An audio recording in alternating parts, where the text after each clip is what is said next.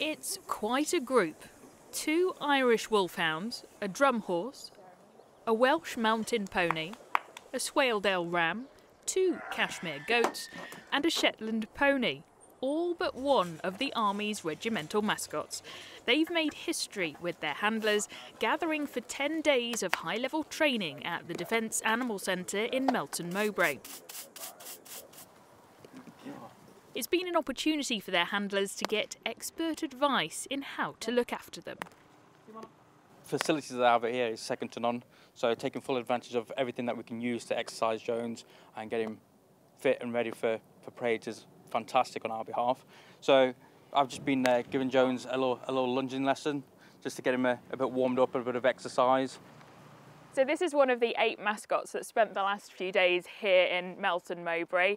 This is Alamein. His nickname is actually Charlie, and for the last 18 years he's been the mascot for the Queen's Royal Hussars in Germany.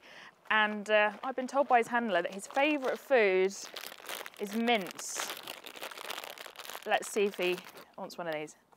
There you go. That didn't last long, did it? We've got handlers here that have been doing it for 8 to 10 years, and we've got handlers that have been doing it for 6 months. And the difference in just them being together and passing their little bit of knowledge on what they do on a day-to-day basis is fundamentally the best thing possible. So how have they all been getting on? Are there any divas in the bunch? What's the group like? Yeah, the group's really good. We've got one diva in the bunch. Who's that? Llewellyn, probably. He's a lad. Yeah, definitely. He's a good lad. He definitely stands out. Most of them are all quite calm and placid and disciplined all the time. He's only disciplined when he's on parade, unfortunately. There's always one, right? Yeah, exactly. Boy. They're getting the animals ready for the final task of the training camp, a parade. But how will they all get on?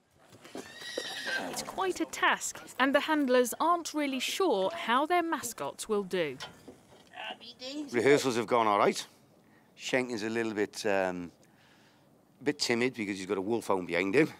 So he's a little bit jumpy at the moment, which is to be expected because some animals are hunted, others are hunters, and he is one of the hunted. So he's a bit nervous when you've got a massive, great Irish Wolfhound behind him, puffing and panting like a madman. So he has, he thinks he's a kangaroo at the best of times, so he does. As you can see, he's met the goat and sure, and the goats are wired up to them in, so they are. But yeah, it's interesting to see, especially with me and Connie being at the back of the parade.